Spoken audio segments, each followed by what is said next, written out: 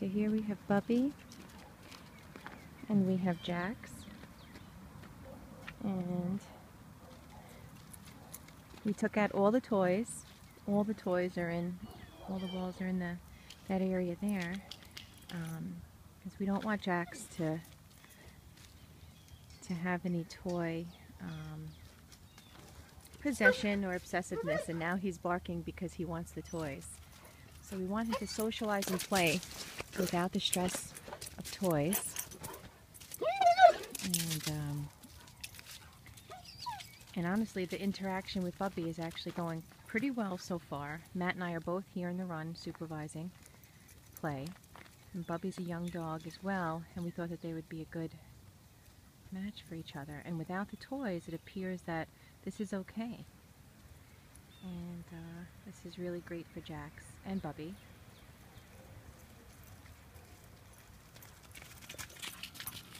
So sometimes, you know, if a dog shows any type of toy or object obsession, or they start resource guarding with toys, you have to just remove the toys from the equation, and it could really make their socialization much more pleasurable. So Jax, you see, he wants the objects, but we're not going to let him have them, not while he's socializing with another dog.